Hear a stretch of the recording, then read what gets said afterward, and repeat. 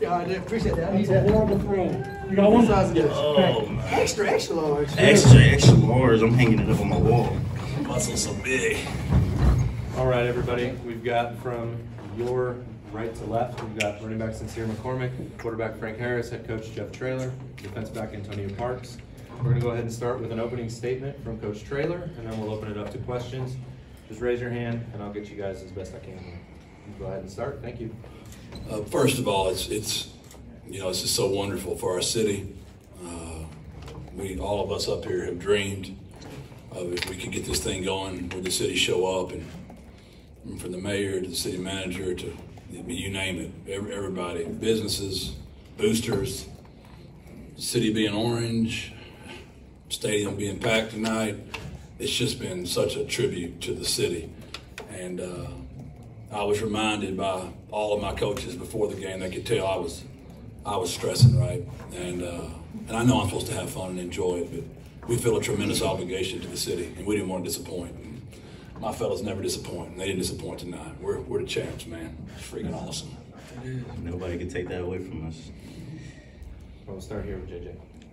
Jeff, can you just put into words what this means to you and what you're feeling right now in this moment?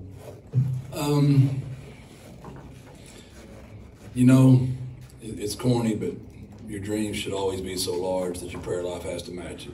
So when your dreams come true, no human can get credit for it. This is special. I mean, we've been here 2 years together now, and these kids, I told them this week, I said, man, when I walked in there on December 8th, if I'd have told y'all, if y'all will just be a man of integrity and have some passion, mentally and physically tough, be selfless, and perfect effort, pound the fist and trust the process and win the day, I guarantee you're going to win a conference championship, and the Alamo Dome's going to be packed in 2 years. All 68 of them that were in that meeting when I got in the portal and went home. It's these guys, man. They're the ones that believed in me and our staff. They're the ones that get it done. They're amazing, amazing humans. They really are.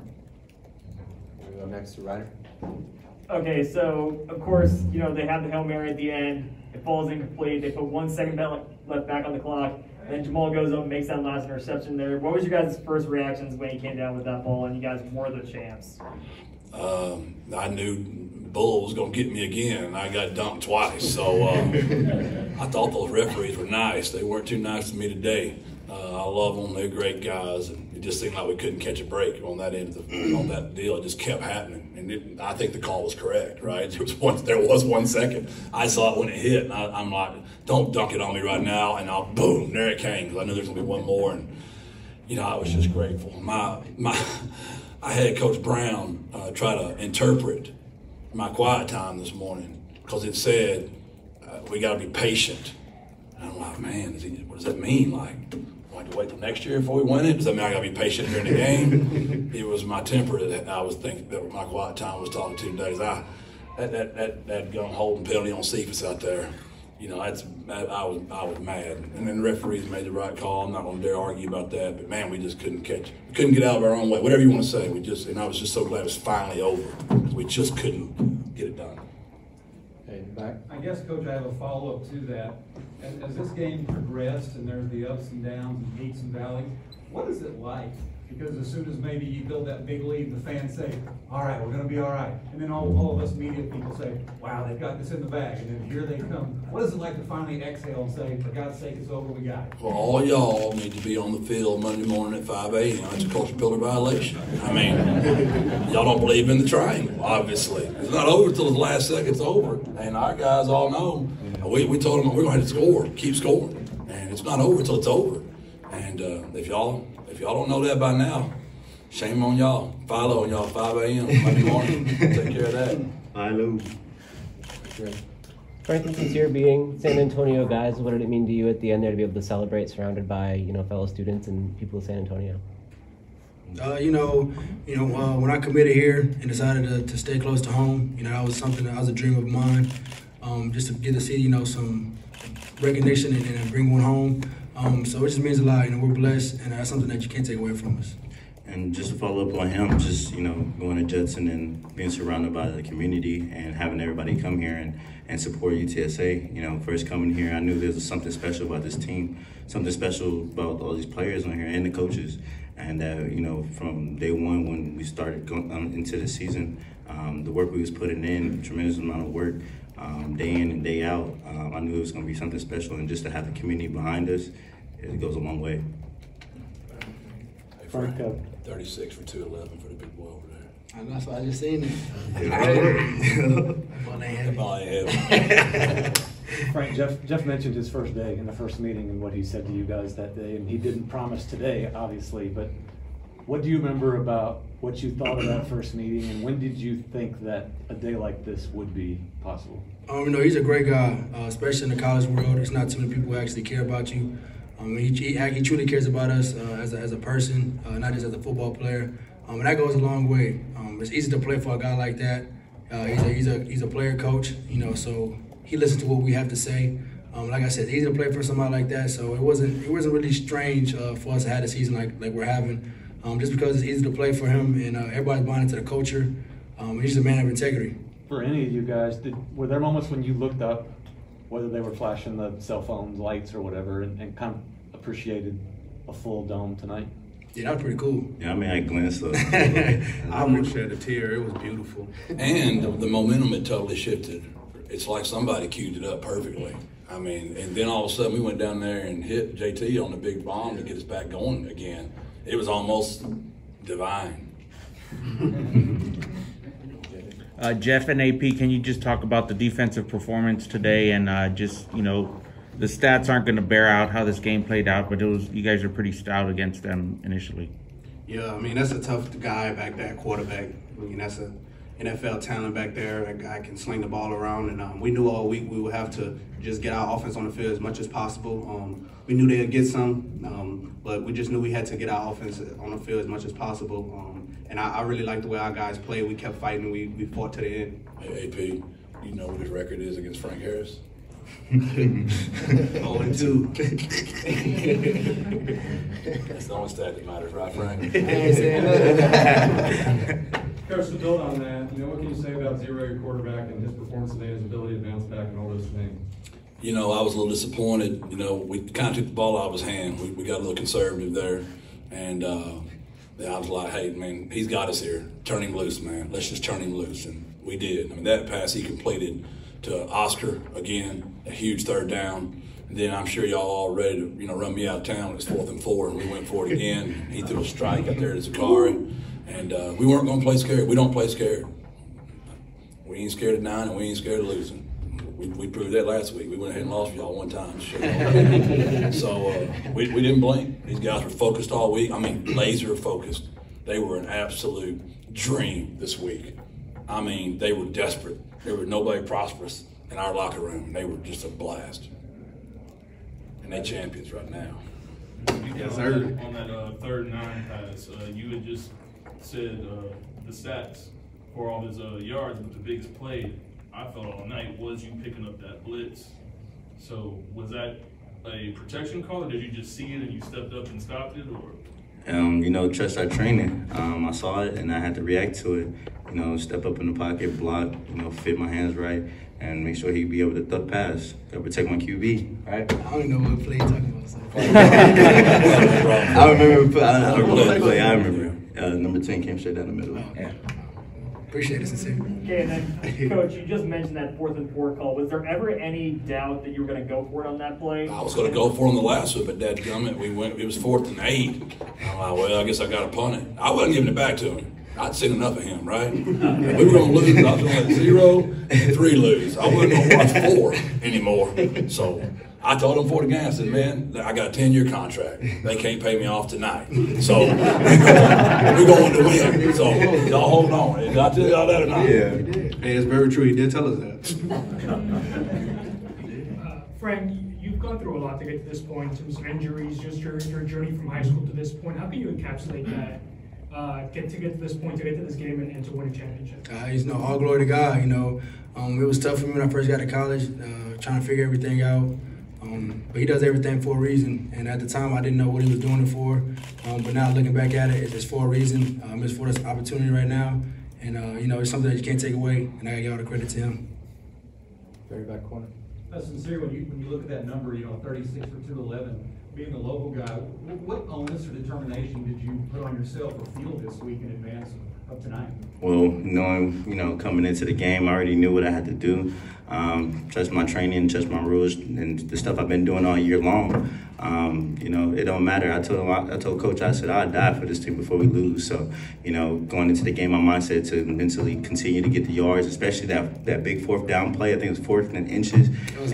I pushed you. That was unbelievable. I pushed him. Okay. Frank got to take the credit. I feel my thunder anyways. But just to be able to gain every single yard out there and, perform for my teammates and everybody else out there. And we, got the dub, so I feel really good. And when you say you tell Coach Traylor something like I would die for this team, and I believe you when you say that, what does that say about what this is now, who this group has become? This is a special group, like you said, like Frank said, it's easy to play for a guy that, believe in the players and, let us, speak how we feel and voice ourselves. And it's easy to play for a coach like that. So, we even, my favorite saying is like, I got you, coach. So I always tell him I got him and he trusts me and he get the ball to 3 and let him do what he do. Let me give y'all something pretty cool now. Talking about 3 in the triangle, right? So Leroy comes to me this morning and goes, Coach, you know what today is? A championship, right? He's like, no, it's more than that. He said, it's December 3rd. I said, okay. So I looked down at my notes. He said, look at your notes. So 12, 1 plus 2 is 3, /03, 0 plus 3 is 3, 21, 2 plus 1 is 3. Leroy said, and if that doesn't prove the triangle's going to be hot today, Coach. I said, what else it proves? I'm giving the ball to 3 on bunch today. 3. We had 3 covered today. We've got time for a handful more. We've got Greg here, followed by JJ in the back. Jeff, it was a very pass-heavy offense the last time you faced these guys, and today you got it done on the ground. What kind of led to the change of approach, or how did this come together? Well, Sincere tried to tell y'all earlier in the week, they had totally changed the way they played in the back end since the last time we played them. They had totally changed their coverage principles. They became more of a bend but don't break team. We thought we could block them. Well, here's an amazing stat, and I don't know if it's accurate or not, but I watch the TV copies too, because sometimes media helps you out and tells you some things that you might not know. And the media, supposedly, they said that offensive line had taken every snap together the entire season, all 5 of them. I don't know if that's factual or not. That seems like a crazy statistic. And I was worried about our O-line. I don't know if y'all noticed how much we had to mix match it the entire night. We have not been healthy the entire year. What those guys have done up front, and it shows you how great of a back he is and how great a quarterback he is. We've not had the same group the whole year, and it's just been, y'all know if y'all can tell, we had guys just cramping, laying down. We had guys laying down. We didn't need to be laying down. We were just out of people, and they just won't go away, man. They just won't. Jeff, as much as the success of this season has happened, do you feel like, big picture question here, that you'll be able to look back at this season and reflect on how special it is as far as building the program back up? I've been blessed. This is my 4th championship. And what I'm telling my guys, what's unique about that, they can't ever take that away from you. I mean, you're always a champion, no matter what. Frank Harris, Antonio Parks, Sincere McCormick will always be the 2021 Conference USA champions. That's where it starts, with those guys. But for the belief that everybody has in us, it's nothing like the president and the AD launching a $70 million campaign, right in the middle of our championship. We're all out here. He just throws a little more pressure on top of us there. We feel all that. We're not supposed to, but we're humans. And we know the more people come to this dome, and the more people buy suites, and the more people get excited, everybody loves a winner. And they love good kids that are winners. So, man, this is a special moment in our time that we're going to look back one day and say we helped hand this off to another generation, That's big. And these guys they're bigger than life figures. They really are. I have to ask you, you gotta be honest, did you feel a little disrespect this week, whether it was the talk about Zappy over Frank or even kind of the national chatter about Western Kentucky? It's amazing how quick people turn on you. It's unbelievable. And the people we care about didn't. But all them suckers that made them freaking the favorites and talked about how bad we were. No, we don't even listen to that stuff at all, do we, man? No. Block out the noise, you know. Yeah, we felt disrespected. Speaking on the pressure, you mentioned a couple of times that y'all came out pretty loose today. Coach mentioned the loss last week, of course. The perfect season would have been nice, but did it not carrying that load into today? Did that kind of lighten since you guys were already carrying the city on your back as it was? I don't think the pressure is what got us last week. I really believe what I told y'all. I think they were a desperate team, and we were a prosperous team, and we didn't know it. We didn't feel it. They had a great week of practice. They were unbelievable. They were not loose in practice. They were focused. That weather got out there, and we played a really good football team. Those guys are really good at running the ball, and they did a great job running the ball. They took away, our three-headed monster with the weather, right? So we got beat by a really good team. So it wasn't like we just didn't show up. I know it looks that way and it feels that way, and that's why I'm so glad we won tonight. Because I knew y'all, it's what y'all get paid to do, right? But Southern Miss, they went Wildcat. Oh, they're leaking towards the finish. They're leaking home. They're not playing their best ball right now. Garbage. If I may follow up, did that help you guys to play a little bit more loose, not carrying the perfect record expectations? Yeah, I don't think the perfect record had anything to do, but I do believe just getting our teeth kicked in got these guys' attention. And that I believe. And they might disagree. Maybe the perfect record was wrong. It definitely humbled us, though, for sure. That's how I felt. Definitely humbled us. Yeah, Coach, to have Brendan Brady back, how important is he to this team? We saw him throw the pass. Brady! Yeah. Yes, sir. B5. Yeah, just how important he is to this team. He's a big contributor to this team. Just to see him out there smiling and giving his energy out there to the other guys is important. When I'm in there, he come in there and finish the job, or, we rotate and, you seen him throw the ball. That was amazing pass, and Zakari caught it. But he's an unbelievable guy, and, I love him. He spoke at our radio show Wednesday night. You talk about articulate. A business degree. His vocabulary is way more impressive than my country vocabulary. My degree in SFA is kinesiology. He got a business degree from the University of Texas at San Antonio, right? He is a smart kid, high character. His mom and dad did really good right there. We've got time for one more. Does anybody have any other questions? Jeff, there was 41,000 fans here and a bunch more all across San Antonio. What's your message to the Roadrunner fans so excited tonight? I think if you saw our video, and how about that? You talk about improvement there. My AD let me hire us a video person, right? And we have made such a difference on our social media. And it's got everybody on social media fired up. Everybody, so many hits, so many follows. But Joseph, and I have no idea how to pronounce his last name. Can you say that for him? How you say it? Tuafa. Tauefa. Josiah Tauefa. You call him Joe. But his doing it for the city, that's really how we felt. And man, that we did. We felt that. And that's those 41,000. We're so glad we didn't disappoint. Thank y'all very much. We appreciate Let's it. go! Champs, baby. Runners! What bowl we headed to? What bowl we headed to? Everybody know yet? Tell us who's next. Yes, sir.